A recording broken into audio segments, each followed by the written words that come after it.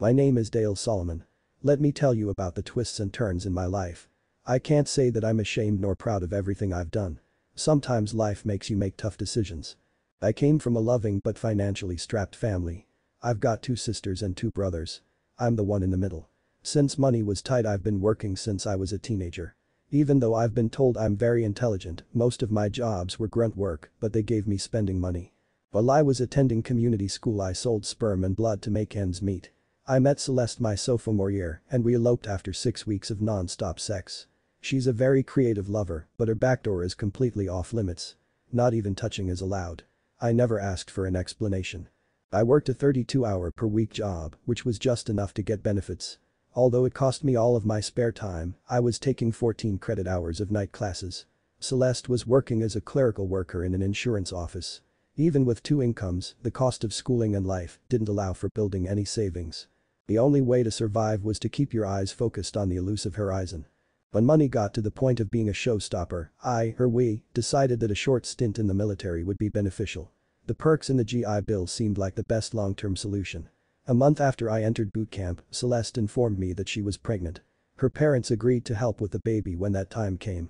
I was young. I know that's not an acceptable excuse. I was so devastated that it never occurred to me to check. We'd been married for 2 years when Celeste delivered our son. If it was a girl, she would have been named Gloria. Since it was a boy, we had previously agreed upon Daryl Thomas. Less than a month later, I was served with divorce papers. I was still deployed at the time. The petition for divorce sought neither alimony nor child support. Attached was a copy of the birth certificate. I didn't have a son named Daryl Thomas Solomon. Instead, the birth certificate named Celeste's co-worker, Wendell Truitt, as the father of the child. The child's name was Wendell Truitt Jr. There were no provisions for visitation as I was not the father of the child. My comrades convinced me that losing her was the best possible outcome. It was hard to argue against. Try telling that to my heart. Not once, since the day I was served with the divorce papers, had I spoken with Celeste. Don't get me wrong, it took a long time to rebuild my confidence and trust in women. But I did. I found a woman who truly loves me. Even so, we almost didn't make it. I met Dee at a neighborhood barbecue. She was the sister of one of the neighbors that I really didn't know all that well at that time. Although she had been to a few of these parties before, we'd never spent much time together. I was too shy, and still smarting from my divorce, to make the first move. Dee sensed my shyness and broke the ice. "I hear you wore the uniform." "Yes, ma'am." "You?" "No, just a civvy." "How long have you been back?" "About 9 months." "Are you here alone today?" "Not just today." "How about you?" "Yeah, footloose and fancy-free. Just being sociable." "Which house do you live in?" "Oh, I'm not a neighbor, my sister is," as she pointed to a woman who didn't look like anything like her. "So what brings you here?" With a twinkle in her eye. "You?" "Yeah, right, I've seen you at a few of these gatherings." "Oh, I see, you're the only one who's allowed to be shy. Well, nameless lady, how would you like to get out of here, grab some ice cream, and take in a movie? I'm Dale, by the way." "I'd like the Dale. How about you call me Dee?" And with that we charted a course which found us living together 8 months later. Dee was studying to pass the bar and become an attorney. Once I got my bachelor's degree, I found a way into a management position at a distribution center. We rented a house in a typical bedroom community. Every once in a while we'd take a weekend vacation to Las Vegas. Life seemed pretty good even though neither of us was talking marriage. I have to admit I was oblivious to what was going on. Having accepted an invitation to a neighborhood meet and greet, I was wandering around the backyard. Dee couldn't get the afternoon off, so I went stag.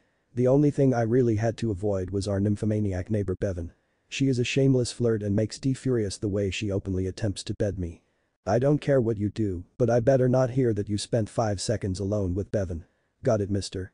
"Yes sir, ma'am, dear." "Got it," as I saluted Dee. I was masterful at avoiding Bevan.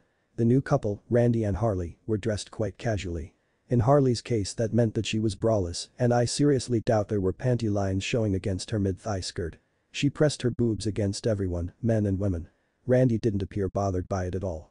It seemed like the party was breaking up as several of the men hadn't been seen in a while. I figured I'd spent the required amount of time to satisfy whatever is acceptable at these types of events. He had just directed another guy into the house when I tapped Randy on the shoulder and bid him adieu. "You sure you have to leave, Dale? Things are getting pretty exciting in the bedroom, if you know what I mean." "Yeah, I'm sure. Welcome to the neighborhood. Give my regards to Harley. Follow me through the house. You can leave through the front door." I walked with Randy and heard the sounds of sex. Randy was smiling ear to ear. We passed close enough to see a few men standing naked. You could hear Harley acting like a slut. I simply smiled and kept walking. If I'd only known. I would have been better prepared for the shitstorm later that evening. You miserable fuck. How could you? From one seriously agitated D. How could I what? Have sex with our new neighbor. Bevan said. Every man at the party jumped on top of her. Not true. I avoided Bevan and never saw Harley after the first hour or so. I did hear her as I was leaving. Ask Randy. I did not partake. That's not what Bevan said. She said you came out of her bedroom with a big fucking smile on your face. Take your shit to the guest bedroom. You're not sleeping with me tonight. That night was the beginning of the end. Things never returned to normal. I learned that Randy and Harley were swingers and they were recruiting new friends with some free samples that afternoon. After 2 months of living together, but alone, I told Dee that things better improve or I'd move out. In hindsight, if we were eventually headed for a breakup, now was the best time. We'd had a few talks about possibly getting married and starting a family. Not having children would make this a clean break. The only thing that shocked me was how quickly Dee's love had turned to hate based solely on the word of someone she despised.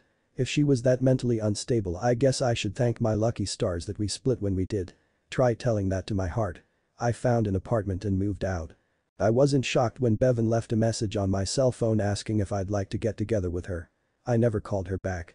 That's all I need is a manipulative nymphomaniac. I'd been on my own for almost a year when my heart got an unwelcome jolt. I'd never bothered to remove Dee's contact information from my cell phone. When it buzzed on Saturday night and caller ID flashed D, I knew not what to do. My stomach was cramping, my heart was racing, and my palms were sweaty. What in the hell does she want? The easiest thing to do was to let it go to messages. Hi Dale. I was wondering if you would like to get together sometime. I owe you an apology and I'd like to do it in person. I'm done with her. Why should I give her the satisfaction of clearing her conscience? I still have strong feelings for her, but knew better than to restart that relationship. I texted back no thank you. But you elicited why not? I could have said because I hate you. I could have said you're not worth my time.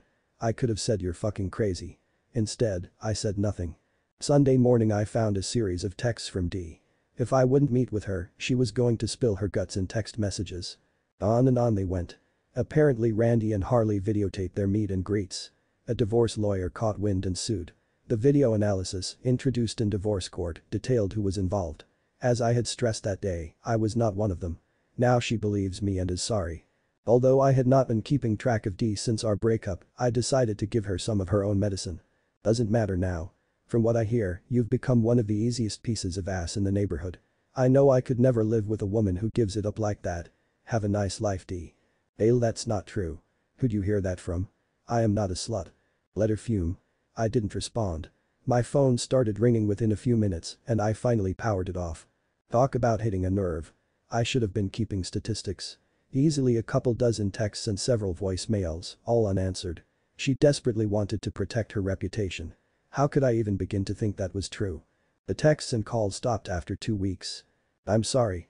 I get it. I made a wild accusation that you couldn't possibly defend. I finally realized that you had done the same thing to me. I threw away a good man and I regret it. I'll leave you alone. I still love you though. D. A week later I decided to meet Dee for drinks. Her last text message slowly melted my resolve. Part of me was saying run. The idiot in charge was assuring me that he had everything under control. Dee went all out for our meeting. She'd always dressed conservatively, but the push-up bra and low-cut blouse highlighted her very ample boobs. Her choice of bras was done with the intention of showing a sliver of her areolas. The hint of hardening nipples was hard to ignore. My eyes are up here, Dale was said with a smirk on her face. And they are very sexy too, Dee. You went all out to make sure I saw these beauties, so it would have been rude of me to ignore them. How are you? Hopeful. How are you? Too soon to tell. What can I get you to drink? White wine. That hasn't changed. Do you think the skirt is too short? You would think she'd have her legs together. Not the case in her all-out assault on my hormones. The sight of any woman's bare inner thigh is a turn on. Probably for church but about average for a bar like this. Come here often. First time. I was hoping to find someone like you. How about you, are you a regular here? Yeah, this is my favorite pickup spot. That caused a flinch. I smirked back, touché.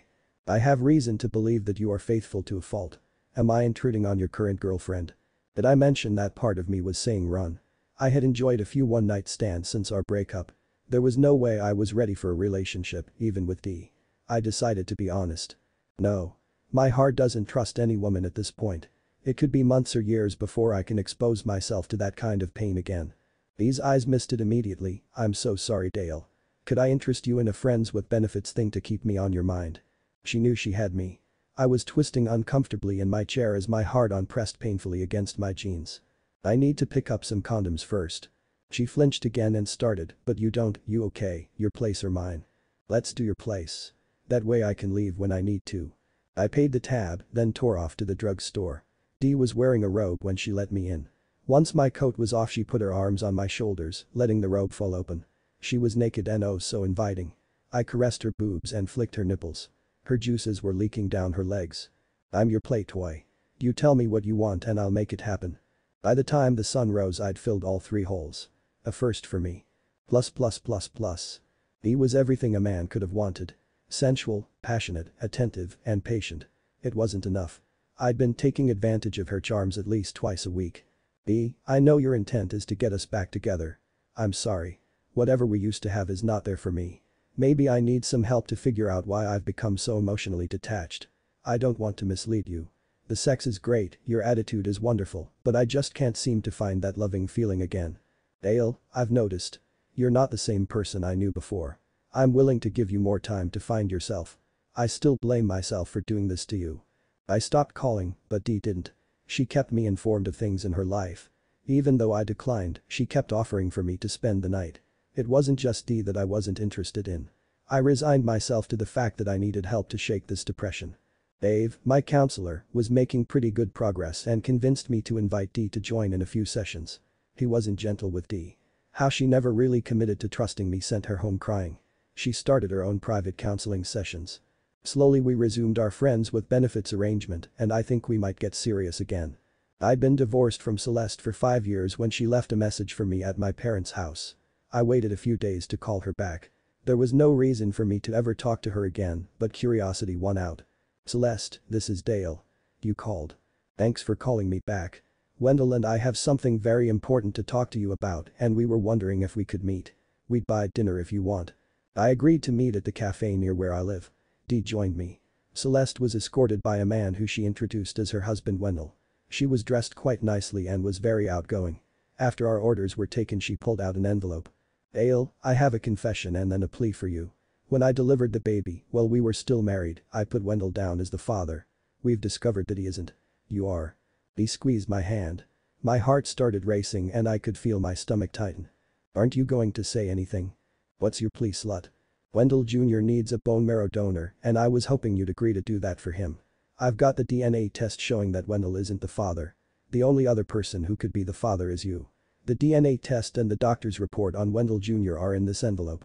You need to be tested to see if you are compatible, but since I'm not, they tell me you would almost certainly be. I was donating to the sperm bank long before we met. I could have a few, maybe even dozens, of children I've sired but never met. What makes you think your child is more deserving of my time and body parts than they are? He was conceived naturally. Doesn't that count for anything? Not in my book. Your child is no different than any of the others I may have sired. I have absolutely no emotional attachment to any of them. If one was delivered by a cum-filled cheating lying slut, so be it. If that's all you've got, then I've got to get back to work. Please don't call my wife names, came from Weasel. Celeste squeezed his hand. Ignore him, Wendell. We can't control him if he needs to stoop to that level. Looking at Wendell, I continued, tell me, Weasel, have you tapped her butt yet? I didn't get to until I found her with her lover's cock buried deep in her ass. After that I was allowed. I didn't much care for it. She's not very good at that either. Wendell, it's not true. I never cheated on him. There was no lover. He's lying. He never did my ass. He burst out laughing and started mocking Celeste. I never cheated.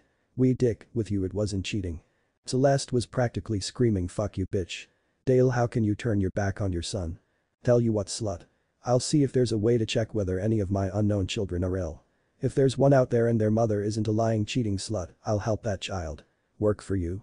I pulled Dee to her feet, started walking towards the door when Wendell spoke. Dale, we need your help. Talk to us. What's it going to take? Get my son's birth certificate changed to show me as his father and then change his name to Daryl Thomas Solomon. Do that and I'll see if I'm compatible. Don't bother me again until you do that. I left as they were beseeching me to stay and negotiate. He wasn't sure how to break the ice, thinking, Dale. But you're a much nicer woman than that bitch. Are you thinking of helping the boy? His name is Daryl. You just can't seem to trust me, can you? I'm sorry. If I trust you on this, will you marry me? It could get ugly. I ask you a question. I pondered my options. We'd made a lot of progress in therapy and I really did love her. What the hell? Yes, I will marry you if you help me with this. Can you draw up the name change and birth certificate paperwork? I'd love to. The uninhibited sex that evening was the best it had ever been with Dee. She insisted that the first load be in her ass. She normally orgasms before I do anyway, so it's a win-win situation for both of us. The next day I had some things to do, but Dee had the paperwork delivered by courier. The instructions to Celeste and Wendell were to execute the papers before a notary then called to set up a follow-up meeting. Also included was a DNA testing kit so that I could determine if Daryl was in fact my child. It was another day before we met up with them again. Nice of you to join us today. Did you bring the executed paperwork? From Dee, acting very professionally. Yes, it's in the envelope. Here's the DNA test swab from Daryl. I chimed in, we will hold off on submitting this paperwork until all medical procedures have been completed. I have a sheet of questions for you to answer. We need to determine how medical expense payments will be handled. My research shows you have a 2-year-old daughter as well. Yes, Audrey celebrated her 2nd birthday last month. When will you get tested, Dale? As soon as my counselor here tells me that things are in order. At night I gave Dee instructions for the paperwork I wanted prepared. This goes against my better judgment, but I trust you, Dale. For our sake, I hope whatever you've got planned is not only legal, but succeeds. Have I told you how much I love you? Pretty soon you'll love me as much as I love you. Oh, you wish. You'll never catch up to me, mister. Another day passed and we were all gathered around a conference table. Thanks for joining us. I'm not so sure that I want to help. Celeste begged Dale, please don't say things like that. He really needs your help as his condition has begun to deteriorate. Does Daryl like his sister Audrey? Yes. Does Audrey like her brother Daryl?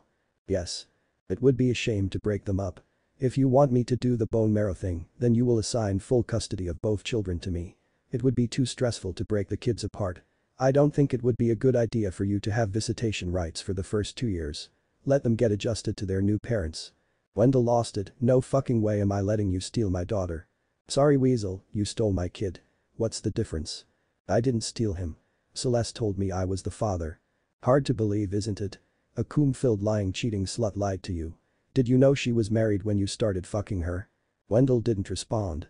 Come on shithead, answer the fucking question. Yes. I see. It's okay for you to steal another man's wife. Fine set of morals you have there. You two were meant for each other. You want me to help. Sign the kids over. Dee has the paperwork for you. Celeste was fighting back the sobs. Dale, how could you be so heartless? Find a mirror, slut. You'll see Heartless staring back at you. Bring the executed documents, along with the kids, when you're ready to proceed. Wendell and Celeste were sobbing into each other's shoulders as Dee and I left the room.